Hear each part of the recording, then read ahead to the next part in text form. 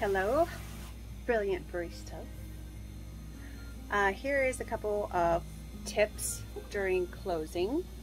Okay, to clean the espresso catcher, use the brush from the sink dry.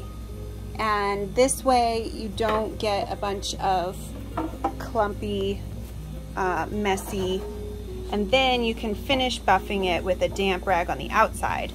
But to clean out the inside, I just went over the sink and came into it like this with the brush and got the debris out of the inside with the dry brush.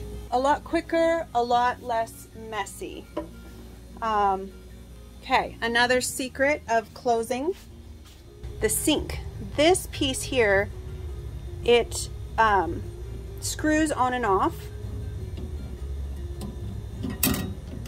and then you can clean under it and around it very, very easily.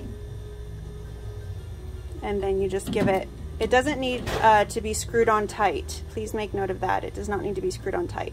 Just a couple little rotations so that it doesn't just plop off.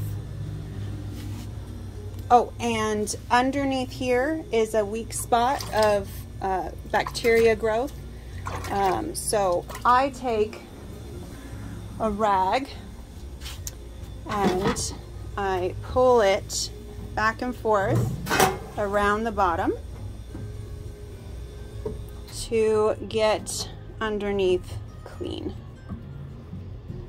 Okay, and then another quick tip, sorry to make you dizzy, is when you're wiping things down, have a damp cloth in one hand, and the best way to have your cloth, which remember our color system, the yellow ones are for the counters. So you want to, let's see how I can prop my phone. This is my second video ever, so we will get better at this. Okay, so you want to get your rag wet, but then wring it out the best possible. Really, really wring it out. Then you want to mist it with the all-purpose cleaner. And make sure you're doing it spraying towards the sink, never spraying towards the inside of the hut. So now your rag is damp and sprayed with the cleaner, and you go around wiping with the rag,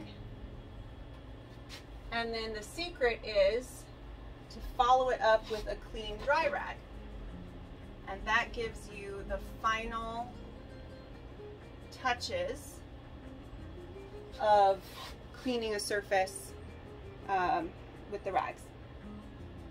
All right, that's good for this video. See you at the next one.